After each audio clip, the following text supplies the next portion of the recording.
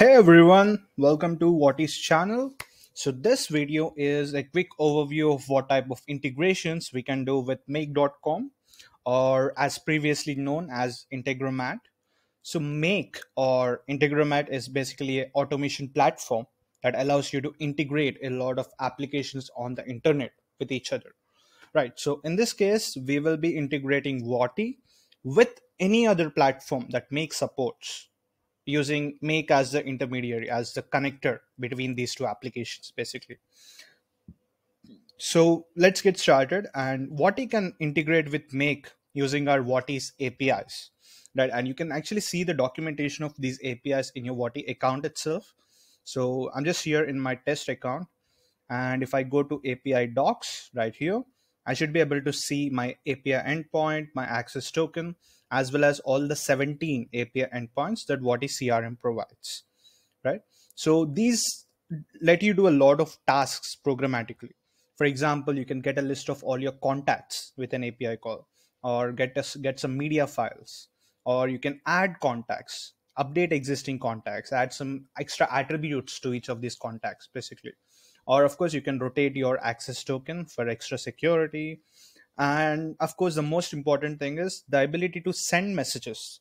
So we have API endpoints that will allow you to send transactional messages, broadcast messages to phone numbers in a CSV file. Or of course, if the session is open, you can send session files, messages, list messages, button messages. We have API endpoints to send all kinds of messages in the What is CRM itself, basically. So for this integration, for this demo, we will be using the version 2 of send template message API endpoint.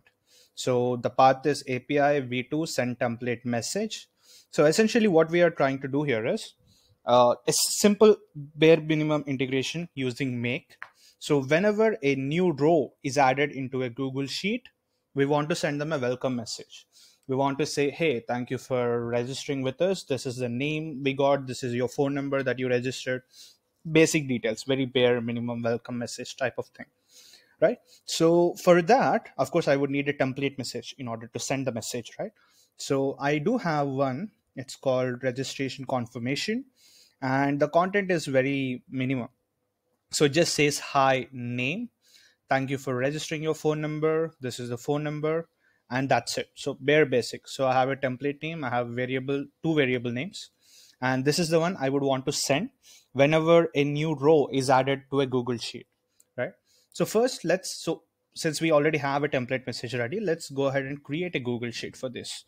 So sheets.new, going to create a test sheet, and I'm just going to make this make.com test sheet. That works.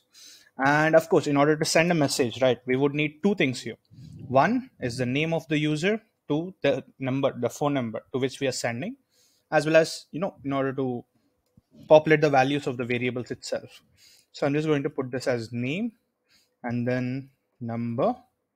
I'm going to enter a test value, for example, test user, and the number could be 1 2 3 4 5 6 7 8 9 0, basic. Yeah.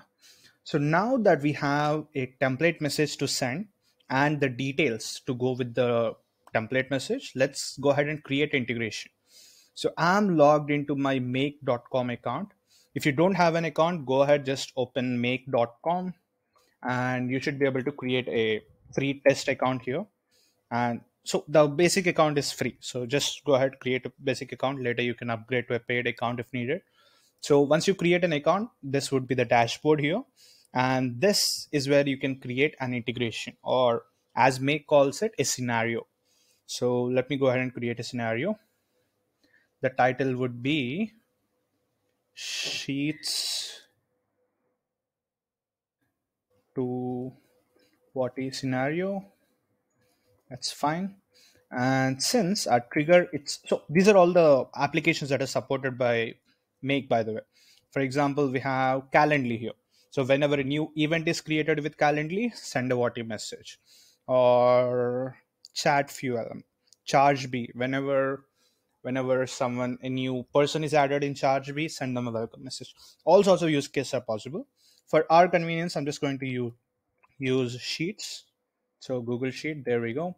watch for new rows. That's the trigger I'm going to choose. And this is where you will have to create a connection between your Make account and your Google account. So it's pretty straightforward. Just click on this add button and sign in with Google. I have already done that. So this is my connection here.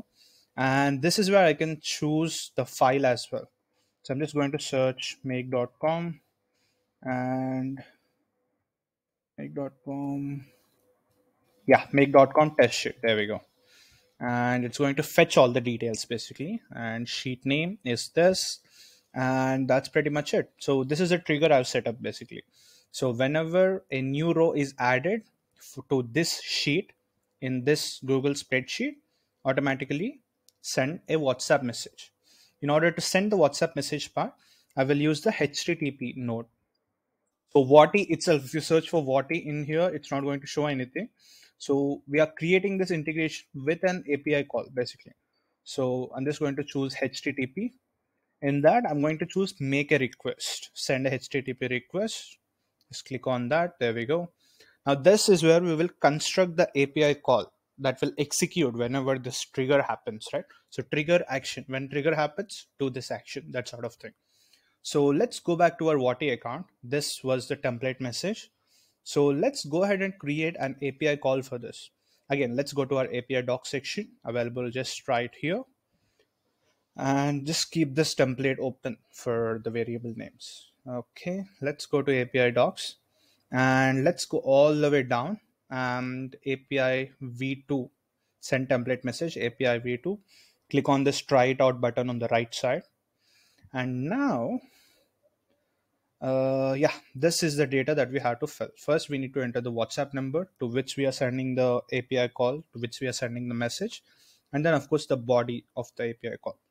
So in this case, first we need to mention the template name. So go back to other tab, copy the template name, come back here, replace this string with the template name, the actual template name, which is registration underscore confirmation. And then I'll have to provide a broadcast name. This could be anything. I'm just going to put this as test make broadcast. There we go. And now in the template, remember we have two variables. One is name, other is number. So we have a name and a number. So there will be two variables as in two parameters. So I'm just going to copy first parameter, add a comma, paste the second one. So we have two parameters now. So name of the first parameter was name. So just come back here. So name of the variable is this, and the value of the variable is test user. I'm just hard coding the value for now. We will change this when we move to make, right? So next, the name of the second variable is number. So name of the variable is number. Value of the number is blah, blah, blah, something random. And I'm just going to enter a test phone number here.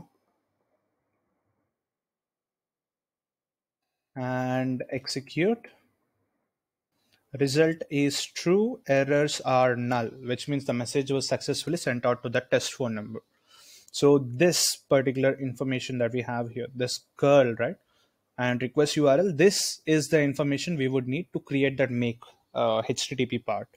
So first, let's just copy this entire request URL, come back to make, paste it in the URL section. And of course, the phone number we are sending this data to should be dynamic, right? So whenever new entries come into the Google Sheet, we want to send the message to only that number. So this is where we will map it dynamically. So I'm just choosing number on the right side. So whenever a new row is added, the number of that specific row will be fetched and added at the end of this URL. That's done. Now method should be post, and then we have to add headers. So let's go back to our API call. So first header we need to add is authorization. Copy this, come back here, paste it here. And of course your authentication token is just right at the top. So I'm just going to copy this access token here and come back down. Come back here, paste the authentication token here. Done. And then we need to add a second header, which is content type. Copy this, come back here, paste it here. And then copy the actual content type value, which is application JSON patch plus JSON, which I'm entering here. So once we added the headers, we don't care about body type or query strings. So yeah, let's enter body type as raw, and content type should be JSON. And then we just copy the actual body that we set up before, as in this white space area, the whole body. This is the actual body basically.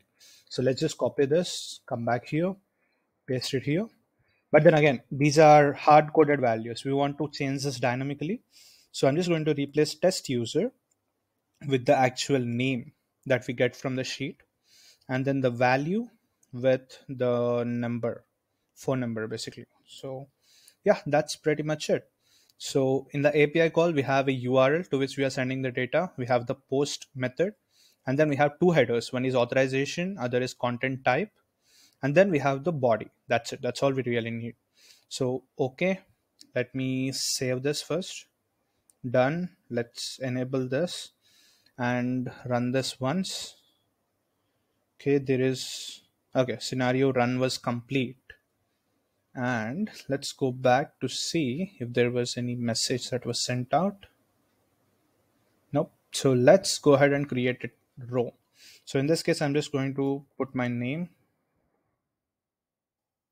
and a phone number.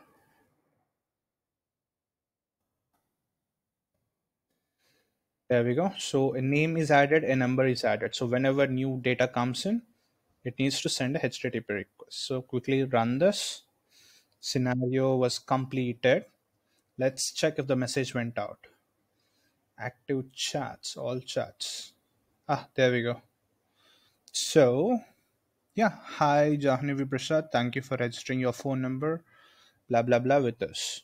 So the second one is the one that we just sent out basically, right? So yeah, this is pretty much the whole integration. The data, the name and the phone number came from this Google Sheet. So let's add again another name. It's random, and then again the phone number. Come back here, run it again just for sanity. Go back here. Ah, there we go. Hi, random string. Thank you for registering. This is your phone number. So yeah, this is how we can set up an integration basically. The action is whenever it watch for new rows in this Google Sheet and then make a HTTP request. So this is the bare, I mean, so essentially what I wanted to show you is how to set up an action reaction system and how to make an API call with Wati basically, right? And since we also have API calls that will do other stuff as well. So for example, you can also assign operators, or you can also send session messages, files, send buttons, send list messages, or you can add contacts. So this second part doesn't necessarily have to be a send template message. You can also use an add contact API endpoint. So whenever a new row is added in Google Sheet, it will be added as a contact in Wati, that sort of thing. So all the use cases that are possible with these APIs can be done in the make system as well. So that's pretty much the whole integration. And we actually have documentation for this as well. So if you go to support.wati.io, and search for make, there we go. And this is the whole, you can just follow the screenshots here as well in order to completely understand the integration. So yeah, that's pretty much it, folks. It's a pretty straightforward integration. So this is very basic, right? So you can make this as complex as you want, make how many other API calls as you want. Okay. Thank you so much. If you do have any further questions, just go to any support article messages. You can reach out to us on WhatsApp here, or just send out an email to hello@wati.io, and our support team will get back to you. Okay. Perfect. Thanks everyone. Have a great day.